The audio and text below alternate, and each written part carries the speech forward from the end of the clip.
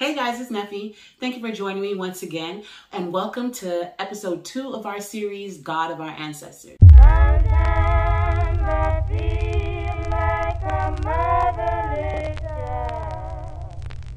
Sometimes I feel like a motherless child. Lord,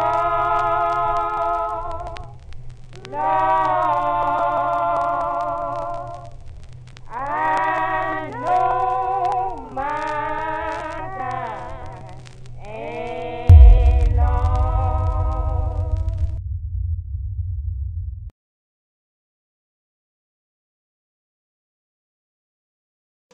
Today we're going to be exploring the life of Elizabeth.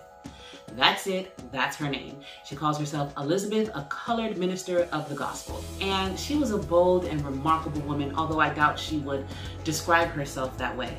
It took her many years to begin preaching after she received the initial call, trying to work up the courage to do so. But when she did it with such power and such authority.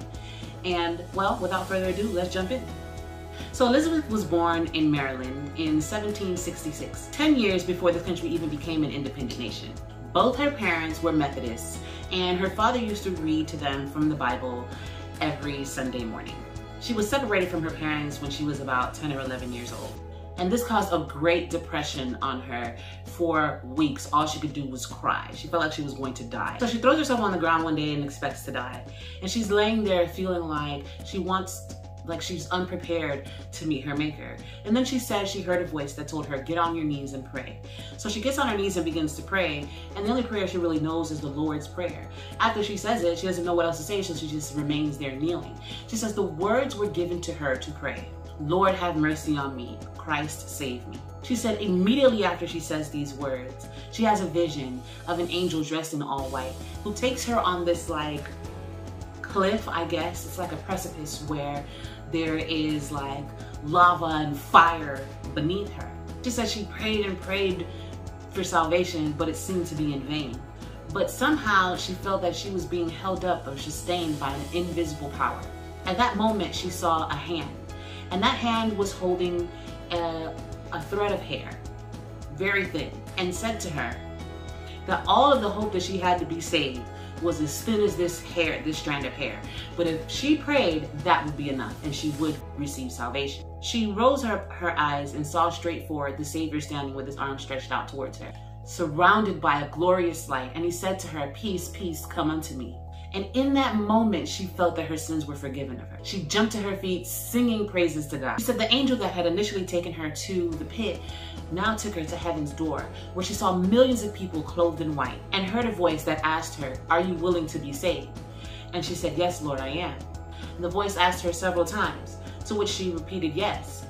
But then the voice said, are you willing to be saved in my way? And she didn't know what to say to that. And then the voice says, oh, you can only be saved if you're willing to be saved in my way. So she, of course, agrees. Then she's hit with a light, and she feels filled with light, and she sees the world beneath her lying in wickedness. She was told that she had to go there and to warn people, to call them to repentance because the day of the Lord was at hand. She felt this was a heavy burden, and she began to cry. She heard a voice say, weep not. Some will laugh at thee, some will scoff at thee, and the dogs will bark at thee.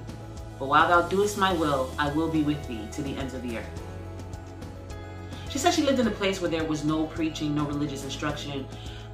She was no longer with her parents. So what she would do is go into the hay bales and into the haystacks and pray until she just had this overwhelming sense of joy. And that was her habit that she would do every day, until one day somebody came and told her she was silly for doing that because other Christians, you don't see them going to pray for so long every day. So it kind of discouraged her. And this was part of her trial. This was part of her trial, trying to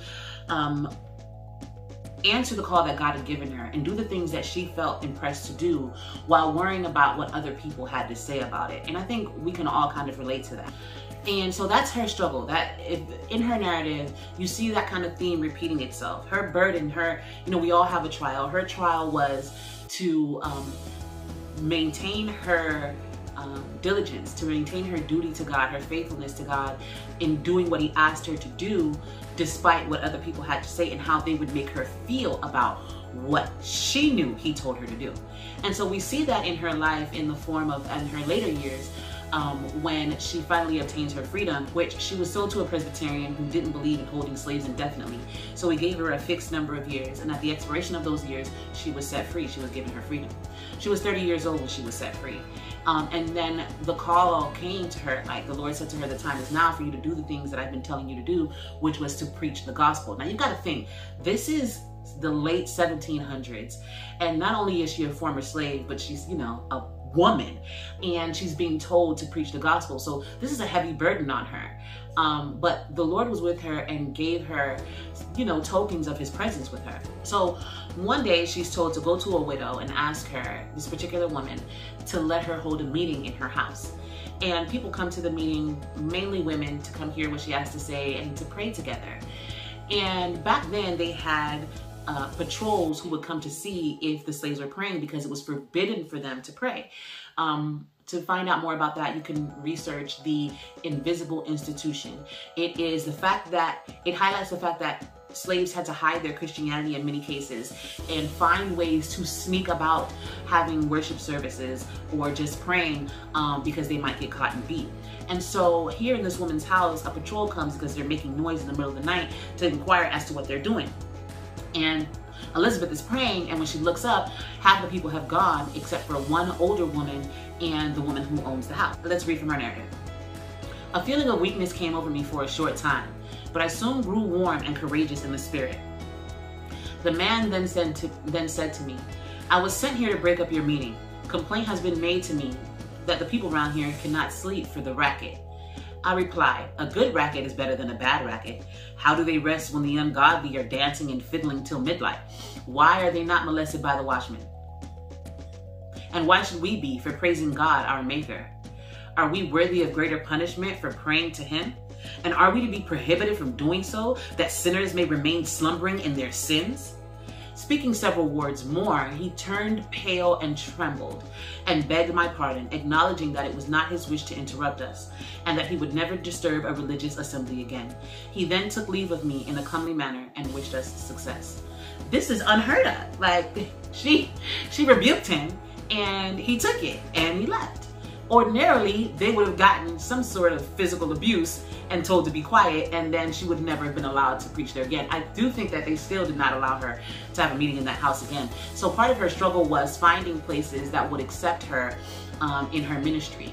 And she says that the majority of her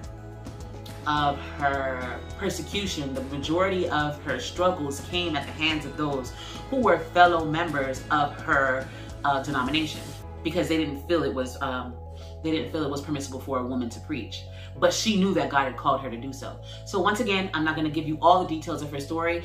Her story is linked in the description box. There's not a lot of information about Elizabeth. You know, we had photos of Josiah Henson last episode, but we don't have that for Elizabeth. We don't even have a last name for Elizabeth. But we still do have her story told in her own words. So what can we learn from her? I think not only was she a former slave, but she was a woman. And again, her greatest persecutions came from other Christians in her own denomination who tried to stop her from preaching the gospel.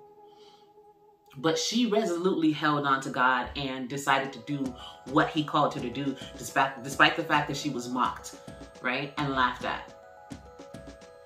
And God gave her both inspiration and strength. They even tried to make her doubt her own experience with him, saying that God no longer granted visions or spoke to people in the way that she was describing that he was speaking to her. And I think that people will do that to you. People will try to make you feel like you're crazy, or try to make you doubt the word of the Lord in your own life. And you have to go by what you know to be true, right? And she did that despite all odds, despite all of these circumstances against her. You know, I can't think of a more or a least inviting environment for a woman to preach the gospel than in her day and time and in her condition.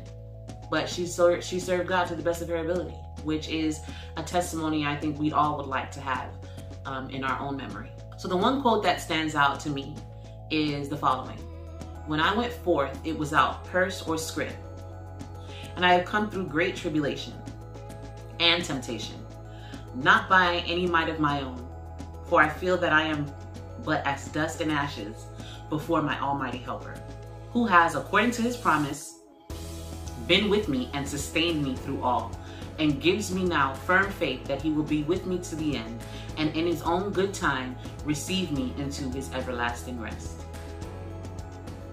In her later years, Elizabeth would go on to open a school for Black orphans. Once again, just like last episode, we see people who not only have their own freedom and are satisfied with that, but feel it their obligation to contribute something to the improvement of life for other people. And that is the Christian call. Stay Christian, stay Black, stay woke.